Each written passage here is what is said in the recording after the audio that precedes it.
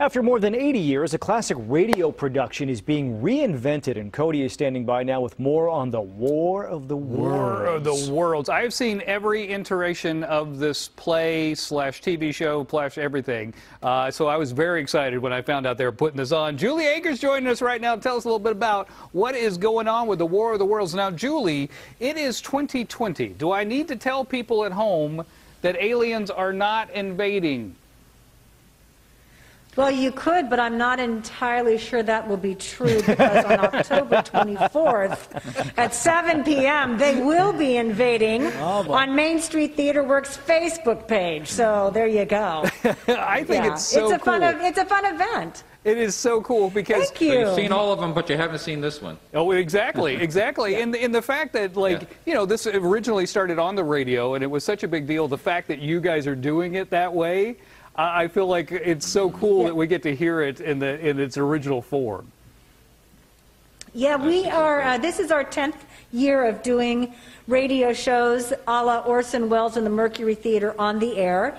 It's a big fundraising event for Main Street Theater Works, and so we're asking people to make a donation, but you don't have to donate to watch it because it is on our Facebook page. And we're used to doing it live in front of an audience, but we filmed it, so now you're going to be able to watch it. We have the Foley effects, we've got the actors, we're good to go. It's going to be really fun. You'll see a few little... Now you, you can't do a show like this without it. Yeah, exactly. Is that Orson Welles you have with you right there? Are we within royalty right here? This is Alan Ponce, otherwise known as Orson Welles. That's right. That's what I play. I'm the director of this whole little shabab here. Yeah. Now, you can't have a voice like mine. I sound like Kermit the Frog. Clearly, you have a deep voice. Is that how you got the Orson gig? Yeah. Yeah. Well, actually, this whole thing was a project I've had in the back of my mind over 10 years ago to do radio shows again and to incorporate all the toys and all the stuff to do this, and it just fell as a perfect opportunity, and I took it a little bit further by saying I'm going to concentrate on doing all the Mercury Theater on the air, just focus on their stuff and not just other shows. Right. That's cool. And we do our best to recreate it. Yeah, we do our best. Our method is a little different than other theaters that might, because this particular show is done all over the place now. They have scripts available and everything, but our method is that we actually recreate the broadcast with the original music.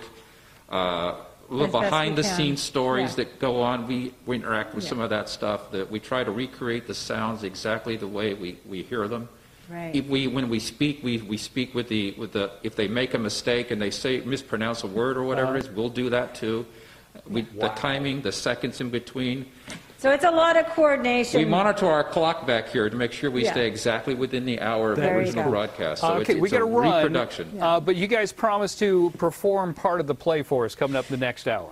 We're going to give you a little. We're going to give you a little tease, and more information at mstw.org. Perfect. All right, we'll see you guys in just a little bit. Stick around. We got more.